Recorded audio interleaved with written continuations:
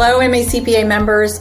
I hope you're able to enjoy some time with your loved ones over the long Labor Day weekend and reflect on the appreciation we have for all of our nation's workers.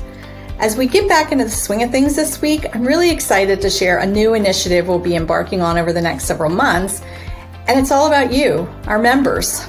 Each of you are at the heart of what we do and why we do it, to transform this great profession we know and love, Maryland First. To be our best and evolve effectively, we need to hear from members like you.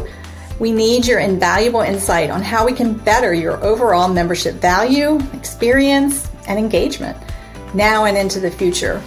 Our first step in this journey is to conduct a series of short focus groups. We're working with an external group, Up10 Solutions, to facilitate these virtual sessions. And just to make sure we get the best feedback possible, staff will not be a part of the sessions.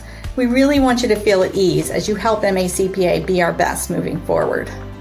There are 4 focus group date options, and you'll be asked some additional questions to ensure each group has diversity of thought and make sure the demographic makeup is reflective and inclusive.